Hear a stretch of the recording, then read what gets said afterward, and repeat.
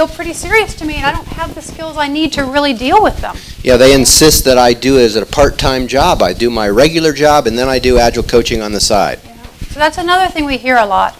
A third is, I know how to do Agile, but I can't make others do it right.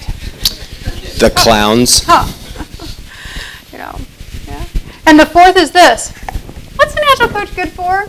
A team member might ask this. What's my Agile coach supposed to do? Because I don't get it. I don't get what their value is supposed to be. Yeah. Do you relate to any of these? Yeah, yeah.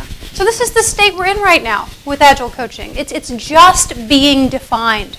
The Coaching Agile Teams book, which I wrote 4 years ago, started to define it, but really only at a basic level.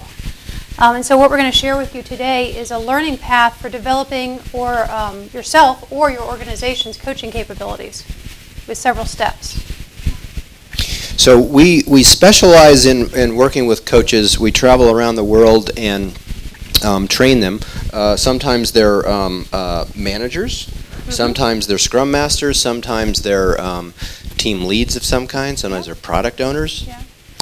We've trained about 2,000 at this point, so we've heard their stories. We know what challenges they face. We know what skills they have, what skills they maybe don't have, and what they feel like they need. We feel their pain all the time. So what Michael and I were asked to do almost, it's coming up on 3 years now that we've started this journey. About 3 years ago in June, a group called the International Consortium for Agile asked us to be part of a working group. And the purpose of that working group was to define the learning objectives for what Agile coaches should be able to know, do, and be at several levels of development. And so it took us about a year to come up with the learning objectives for the first 2 levels, to get that out for industry peer review and publish that. And in the last year, we have been working on the 3rd level, which is Enterprise Agile Coaching level, which is going to come out in a beta form in the next month or so. And I just want to say, the reason that we liked this particular path, we know that there's a huge amount of controversy in the Agile world about certifications, the C word, right? Some people like them, some people hate them, some people think they are the work of the devil, and some people don't care. Frankly, we don't care, but we know that some people, it's important to them and their companies. And more, we know that it's important, even if you don't get a certification, it's important to know what would you be expected to do. And the reason that we liked working with IC Agile, the International Consortium for Agile, is because the learning path is open source. So it's not just tied to a certification path. It's just, this is what you ought to know if you're going to be an Agile coach. And you could train yourself in it. You could get mentored in it. We don't care. We don't care if you're certified or not. But we wanted to create some definition and some common understanding together of what it would take. So we started to create that definition, and one of the things that we did was just match what was already true in the world, that there really are kind of 3 levels of people who do Agile coaching. One is a team facilitator level. Think about this as an iteration manager or a scrum master. Team facilitator is just a more generic term. So someone who's helps the team collaborate, helps them run the ceremonies for one or a handful of teams. That's that level, right? And that's an important level, because that's the person who's on the ground with the team all the time. That's the person seeing the problems, helping the team through the conflict, helping the team learn how to collaborate. And if you were thinking about this from an executive or an organizational point of view, this is who you'd have the most of. You'd have lots of these folks. Yes. Probably close to 1 per team, certainly from my point of view, 1 per every other team. Yep. And then the next level, Agile Coach, you would have relatively fewer of these. This is someone who works at a multi-team level, a program level. Agile Coach would be developing other Scrum Masters and product owners and helping managers understand how they fit into the Agile world, right? Advising managers, working on impediments at the multi-team level.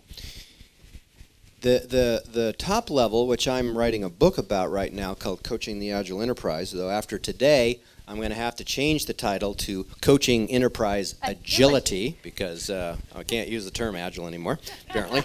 Okay, message received, right? Dave.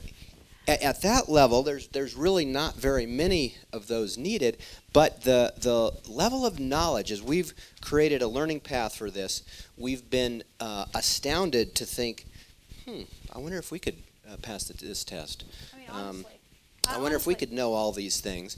And it's the kind of person that both understands in everything from organizational structure and culture, how that changes things, to how you scale, how you do the importance of technical practices and so forth. And so it's a pretty high bar. Yeah. And it's somebody that needs to not just be a consulting geek and be able to, give executives a lecture or something on Agile, but that can actually stand eyeball to eyeball with them and challenge them for what they need to do and how they need to change, or how they need to say, nah, I'm not going to do this. So do you get that it would be a lot of personal and professional development to be able to hold that kind of presence in an organization? Yeah. So it takes a while to get to that level. The other thing I want to say is that people at this level, and I suspect that some of you often get drawn into this space because nobody's dealing with it. Do you get drawn into organizational impediments like the performance management system, like facilities, like finance and budget process? Like leaders talking the talk but not walking the talk? Yes, yes. Well, guess what? If you feel like you're out of your depth, you probably are. Because as we've developed the learning objectives and the path all the way up to that, we've realized how much there is to know and how much there is to develop one's self to have enough of a presence to work with executives from that kind of perspective. So let's focus on the first two levels, because that's where the learning path is most solid right now. Okay? So team facilitator level. Oh, there's only 25 things to know here. It's not that bad. Only 25. The message here is that it's not just taking a course in Agile or studying Agile. That's obviously, that's the table stakes, if you will, to get in. You have to know Agile, but you also have to know a lot of stuff about facilitation and about team boundaries and how teams work. Yeah. The primary thing that holds self-organization, healthful self-organization back on teams is their iteration manager or their scrum master. When that person is in the middle of every single meeting, in the middle of every single conversation. And what you learn when you learn how to facilitate is to step out of the middle of the conversation and design an environment in which the team members can interact with the team members. And this takes a lot of internal maturity to be able to be willing to step out, not be in the spotlight, but actually serve a much more important role. Because self-organized teams, helping create a self-organized team is neither about telling them what to do, but it's also not about going away and saying, oh, they'll just figure it out themselves. That's not what self-organization means. That's not how you guide or lead teams to self-organization. So it's a more delicate balance and requires this mindset shift that Lisa's talking about. Yeah. We call it the facilitator's stance. Where do you stand? Yeah. So the next level up, Agile Coach, don't freak out. There's more. There's 80 of them at this level. 80 learning objectives, yeah? And it includes the team facilitator ones. Yeah, so it's like a natural maturity path, right? Because many people progress to high levels in their organization and never learn facilitation skills. So don't make it up that just because you progress to a certain level, you don't need to go back and get that skill. Most people do. Most people do. Yeah. So, okay, so here are many things to know. And we want to give you a way to make sense of all of these things. This is a very useful checklist, but it's a little overwhelming. Yeah, if you were just going to go down this list, that would be hard to create your own learning path for. Would you agree? Yeah. It's a little overwhelming. So we want to give you a model or a way to categorize things, and this is what we use when we coach and develop Agile coaches. And it's what we use in our courses to help people understand the knowledge areas and skills needed to be a really good Agile coach. A lot simpler, isn't it? Oh. Only 8 things on this. Okay, this is an Agile Coaching Competency Framework. This is also Creative Commons. We want you to use it, to adapt it, to help other people understand Agile coaching through your expression of it. And to think about where you're good in your personally, and where maybe in your organization you're strong, and where you need some development. So the first thing in this, and in the largest part of this, is Agile Lean Practitioner, okay? To be an Agile coach, you got to know Agile Lean. End of story. And you've got to keep up with it. You guys know how fast this world is evolving, right? You can't even keep up with the blog post on a daily basis. Yeah? But keeping up with the new practices is really useful, really being deep in the values and the principles as well. Yeah? That's what this one's about. Just to tell you how old I am, when I started in Agile, which was in 2001, I could and did read every book in the Agile canon. Now, nobody could do that unless you have photo reading and you could read it in 20 seconds. You couldn't possibly read all those books. Yeah. But you ought to have some systematic plan for studying what's going on. For keeping up to speed, yeah? So that's a big knowledge area. Now we're going to talk about 4 skill sets that Agile coaches need to develop in themselves. Yeah? On this side, it's teaching and mentoring. They're very similar. That's why they're on this side together. So as an Agile coach, you certainly teach people things, don't you? Yeah, you probably teach them the basics of Agile, 100 different times, right? You have to talk, even if you're just sitting down drawing it on a napkin, you're teaching someone. Yeah. The basic distinction between teaching and mentoring is usually when you're teaching or training, same difference for us, you have an agenda. You have a set of learning objectives. When we teach, we have a facilitator guide that's about 30 or 40 pages long of how we want to run the class and what we want to do at each place in it. So you have your own thought about what needs to happen. When you're a mentor, you don't so much. More the person comes to you and pulls whatever's needed out of you, right? Yeah. So on this side, in order to teach or mentor, you actually have to know more about the subject area than the people you're teaching or mentoring. Otherwise, it doesn't make any sense, right? We call that you stand in your content authority. That's where you derive your benefit to other people. And now it's totally different on the other side. Because on the other side, it's actually useful to be a subject matter dummy. Because these skills, professional coaching and facilitating, do not require you to know the subject matter when you do them purely. Now, have you ever had somebody tell you that it was a good idea to be a subject matter dummy? How many people? We are. Yes, okay? we are. Yeah. And if you can't be a subject matter dummy, that's fine. You will have to learn and refine the skill of self-management, knowing when to offer your subject matter expertise on this side and knowing when to boycott it for this side. So in facilitating, sort of similar to teaching, we have a set of deliverables. We have an outcome. We have a purpose for a meeting, right? But I'm not voting on, I say this is the way we're going to create a plan about stories, but I don't say, no, that should be an 8 and that should be a 3. That's not my job, right? It's the team's job to do that. So I've sort of got a plan of facilitating. In coaching, professional coaching, I let the other person completely bring the agenda. What do they care about? What's important to them? And how can I somehow help them get what they want?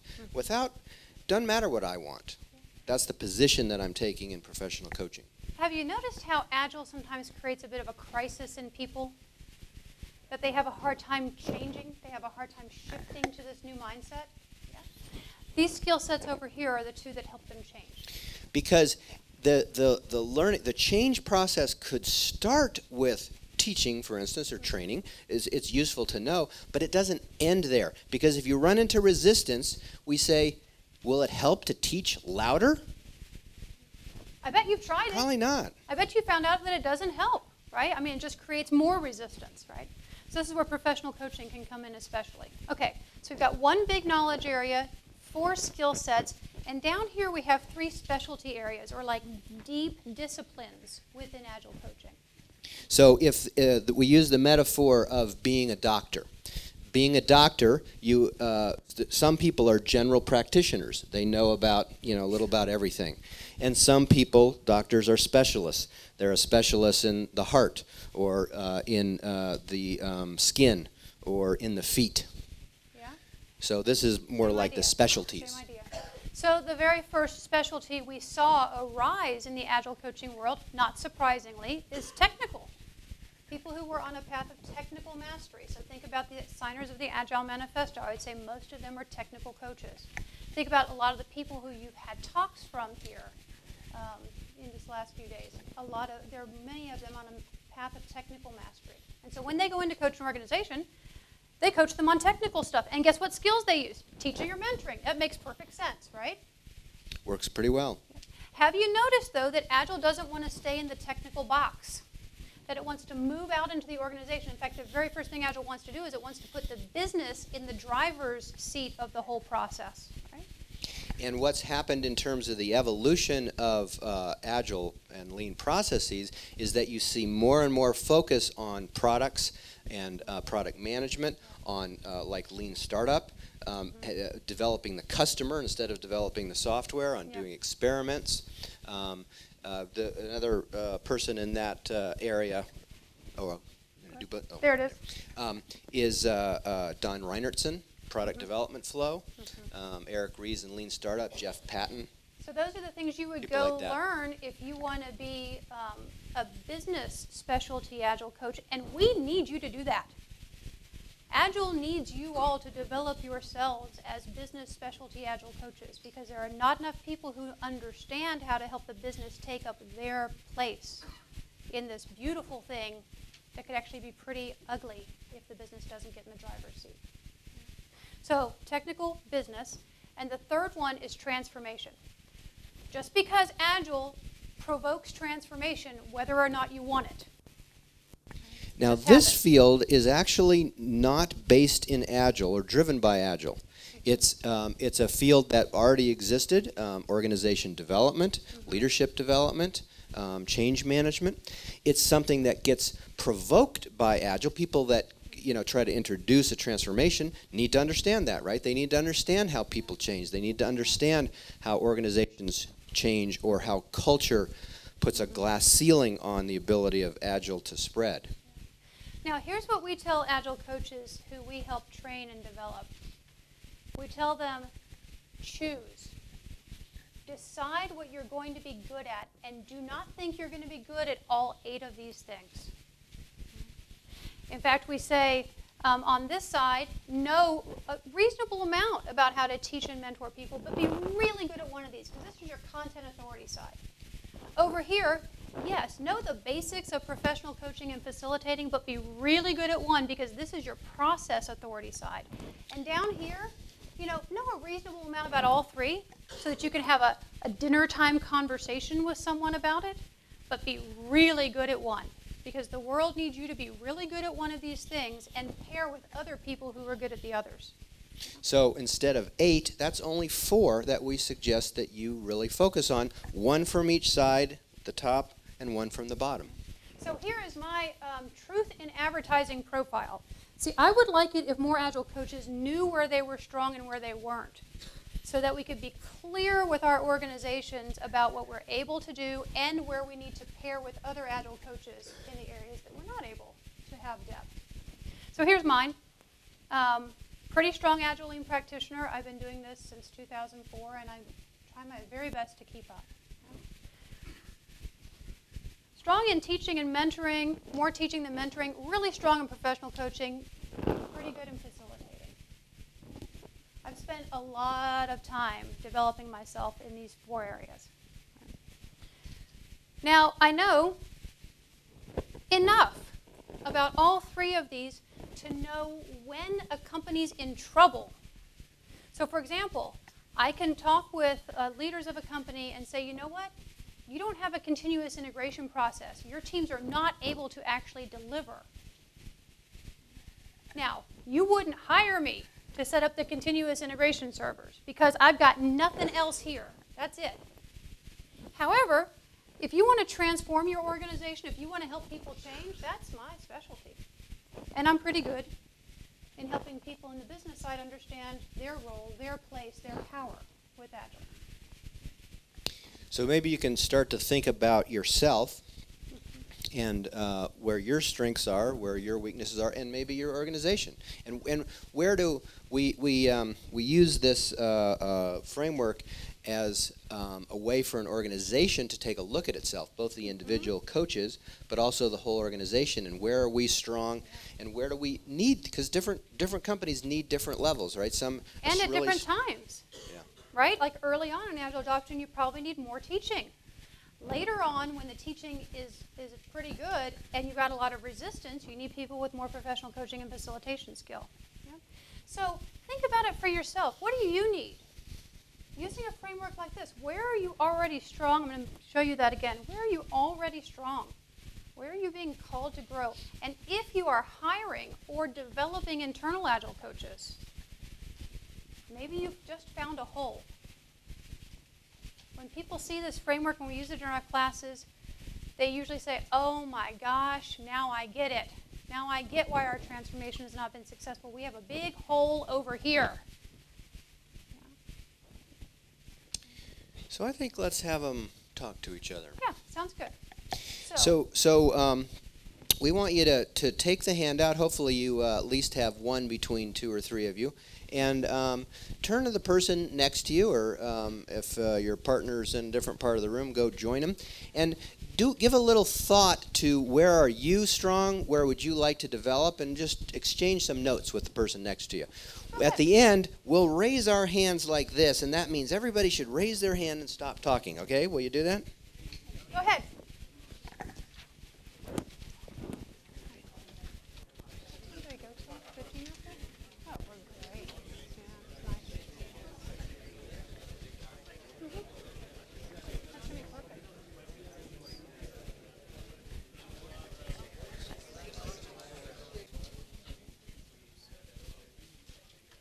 Thank you. You've learned our secret crowd control technique. It works great. It works great in a room of 800 people, too. Yeah. So we hope you're starting to figure out some things, huh? Is it starting to help in some ways? Make sense of the world? Yeah, good. Good, because the Agile coaching world has been pretty murky up to this point, right? Yeah, great. Great. So we want to show you some ways that other people have used this framework.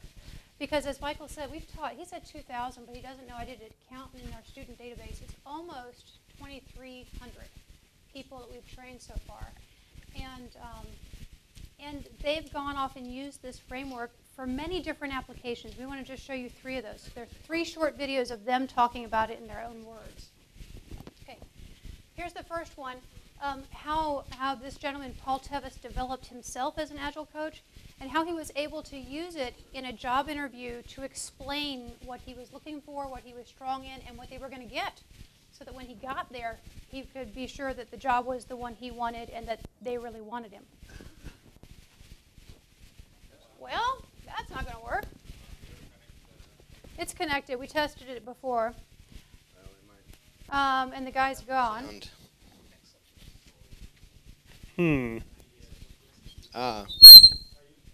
Well, he's there. Yep, not yet. The laptop is up. It's all the way up. Ready? Is he ready? Hi, my name is Paul Tevis, and I'm a Scrum Master and Coach at Appfolio. Today is actually day 18 of me working at Appfolio. And what I wanted to share with you today is how the Coaching Competency Framework actually helped me to get this job. When I was going through the interview process, everything in my resume and my background sort of screams developer. Software engineer, senior software engineer. And I was really looking to make a transition from being a sort of a part-time Scrum Master, part-time developer, into really a full-time Scrum Master and coaching role. And when they were sort of asking me, sort of in the process, what do you have that is going to be useful to us? How do you see the role of an Agile coach? I remembered the diagram that Lisa and Michael had put out on the floor in tape when I had taken the Coaching Agile Teams class. And that immediately came to mind, and I turned around, there's a whiteboard behind me, and I just said, do you mind if and I started to draw the framework up. And I said, where I'm coming from, I'm living a lot in this sort of contentful side of this, doing a lot of teaching and a lot of mentoring, because I have that technology background here. But what really attracts me about coaching is really on that other side, that sort of less contentful side, doing facilitation and professional coaching. And they sort of nodded and went, yeah, that's sort of what we need. We've got people who can do the stuff over here, but we really need people who have the skills in this part of the framework. And I said, well, I can do this. These are the sort of other skills that I have. And it helped us to have that conversation. It gave us a language to communicate what it was that they needed and what I had to offer. And as a result, as I said, today is day 18 of me working here. I love those stories. All right, so here's another one. This is someone we met in our class in the Ukraine, in Kiev. Now this guy's actually from Spain, so you're going to get to enjoy his Spanish accent. He talks about how he makes sense of the people he's hired through the Agile Coaching Competency Framework, and it helps him guide him in how he needs to develop them.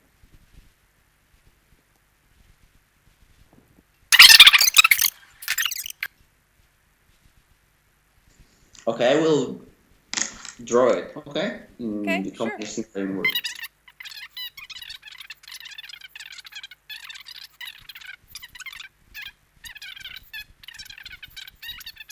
This coach, in my opinion, is not coaching the teams, it's just pushing the teams. It's pushing teams hard, and he is also, he's in my opinion, right, because these teams are not the best we could have, but he is not trying to make that team develop. Instead, he's pushing that team because he's a very good technician. He thinks that everyone could be the good technician that he is, but he's not drawing the path of growth for those teams.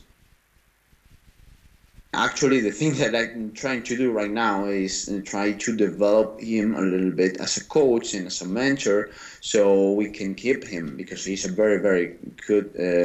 He has a lot of potential, in my opinion. He could be very good. This could be a radar.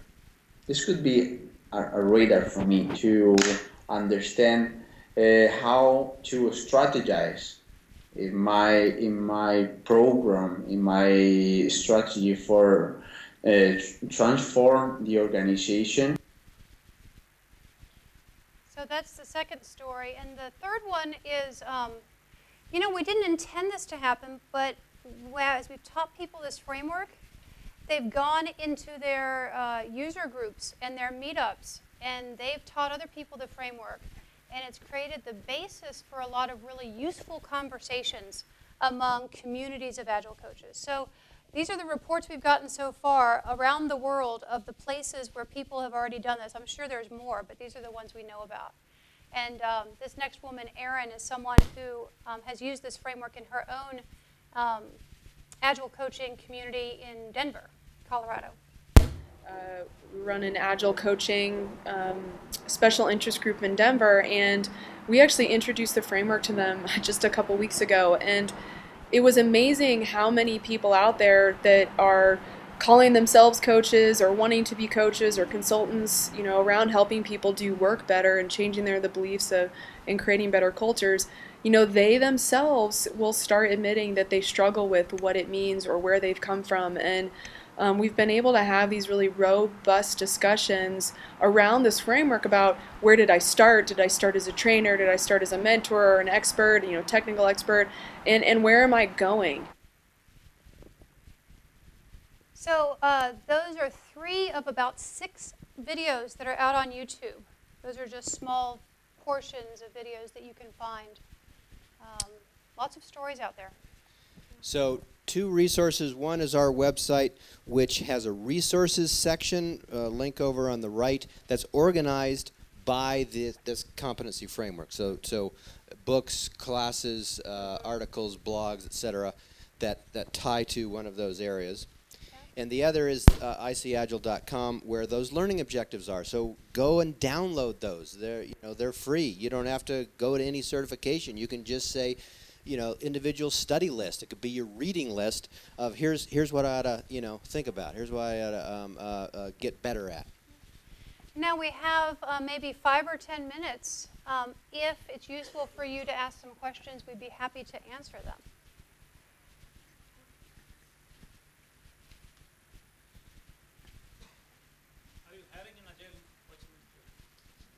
Are we having an Agile Coaching Institute? Are we hiring an Agile Coaching Institute?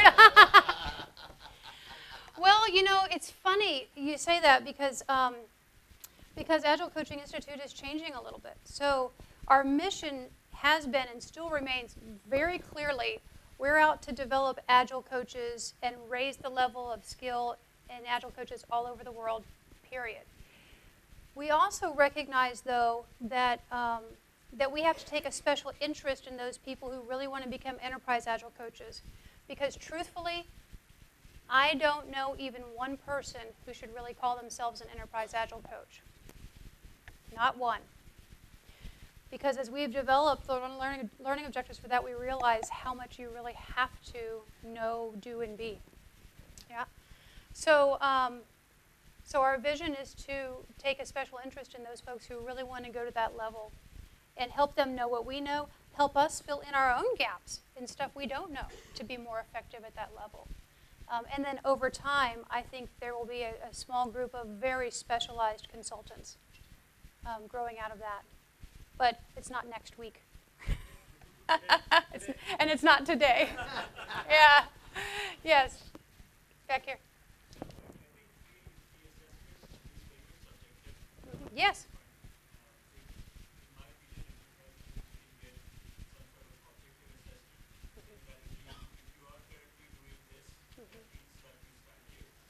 Yeah, so here's where I want you to look. I want you to look at those learning objectives because it's not just a list. It's a title, it's a context statement, and it's about this much text about each one. It's very specific about what you should be able to know and do.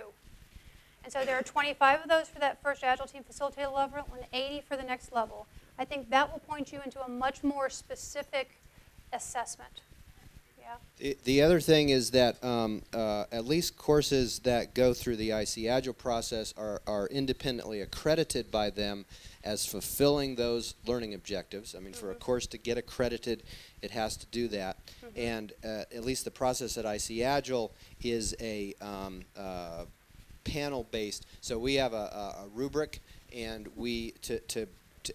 there's the part that we're talking about is just learning, right? It's not competence, it's only learning. So that's one level of things. Another level of things is, are you competent at it? So we've instituted with the IC Agile people a process for establishing your competence through a panel of expert Agile coaches that you have actually can do those things in those different areas. You can demonstrate that you have those skills. Yeah. Demonstrate those things. This model helps one realize where you stand and probably where there are gaps. It doesn't help which gaps should you address first. So how do you go about planning? Great. Let me repeat this. So he's saying the model helps you understanding where you are and where the gaps are, but the model doesn't address how do you go about filling the gaps. So what would you do first, for example? Yeah. Yeah. You know, it's really funny you say that because we do a day-long assessment around this model with an intact group of coaches. So, like for example, if you had, all the coaches in a Bangalore meetup, we might do it with them, or inside of a company, we do it with them, and we guide them through a process of deciding what they're going to learn next. And there's not a right answer. There's not like what each person should do next. Yeah, it's very individualized, and it has to do with here's where I look. I look to the situations that I get put in that I feel like I don't have good skill in. That's where I look. It's also meant as a conversation starter between you and a framework for thinking about between you and a mentor, for instance, or you and a manager or a leader in your organization or whatever. And here's what I think I can do. What do you think I can do? Or team, what do you think I can do? And what do we need? What do we need me to be able to do and to develop? How do I, so not certainly an objective side is possible, but also having a conversation and a dialogue and a collaboration around what's needed. Does that make sense? Because what you need is going to be different at different times. What the organization needs is going to be different at different times. It's kind of matching those. Back here? Yeah.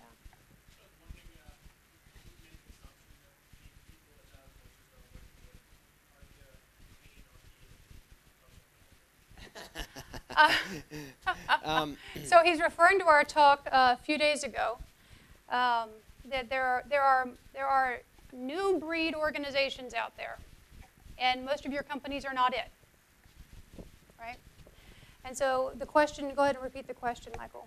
Are we making the assumption that people that are in Agile coaching are at this what's called the green level, which is a pluralistic ability to take other people's perspectives and value other people's perspectives kind of a level, and also the teal level, which is even more systemic, highly tolerant of differences of different people. And the people they're coaching. So the reality is the vast majority of the people that we Agilists are coaching are not at the teal level. Maybe some of them are at the green level, but most of them are at what's called orange, which is a very individualistic freedom. It's about freedom. Capitalist. It's about, it's about success. It's about monetary success specifically. Yeah. So it's useful to be able to coach someone at that level for you to actually be maybe one level above them. And here's the hard thing.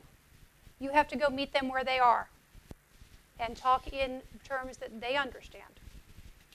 Not talk down to them. I'm not suggesting that. But yeah, be able to stand in professional coaching and talk with them in a way that will help them. The difference between people at different levels in this thing, that if you're wanting to read about it, look for spiral dynamics. People, when they get to the teal level, are different than the other people in that they don't think that everybody else is wrong or stupid. Yeah. People that are at teal believe that all parts of the spiral have value. And so naturally, that's the best place to coach from. It's the most flexible, it's the most complex. Yeah.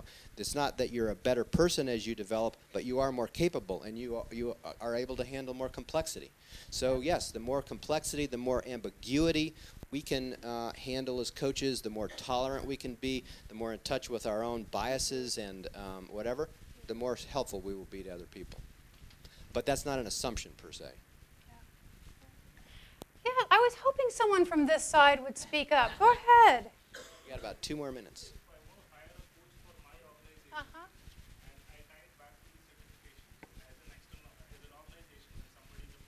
Uh-huh.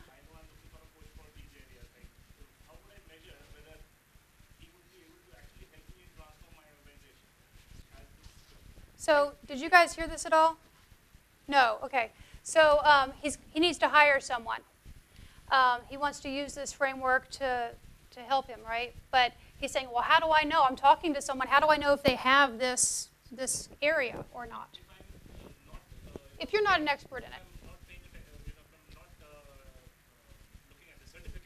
Yeah, don't look at, and he's not looking at the certification, right?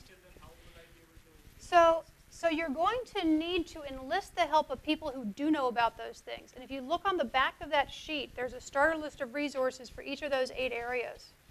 So if you're in the position of hiring people, I would say either you or a group of you become familiar with some of those starter resources, and you need to be asking questions from those. Yeah. What's another idea? A really simple way to do it, though, would be to print out that list that we showed you and say, so tell me about, some of these. Yeah. I mean, tell me about how you maintain neutrality when you have a really strong opinion the team should go a certain way. And if Great your question. BS detector is like, a good manager's, you'll be able to tell when somebody is BSing you. Great. I think that's about all the Unless time they're we a have. sociopath, of course, and then you. Oh, there's a one. Okay, we're going to do one more. Oh, well, come up here and hold it then. I'm not going to hold it. Really, I mean, good read. Just I was mentioning. So those who take ACP exams, I think this is one of the sort of. It is, yeah. And here I think you have given some, what is the good traits of a coach and Oh, where you can fail. he's telling me what's in my book. This is great. Well, no, but here's the truth. I don't remember. But you're right. So there is a whole chapter on the traits of being a good coach. World war like that, when Yeah. the conflict level This man Yes. has not been paid by Yes. Agile Coaching Institute. Thank you. Thank you. That's beautiful. Yeah. Yes, indeed. Yes, indeed. All right. Thank you all for your wonderful attention. This is a beautiful place to be. I've really enjoyed it. Great.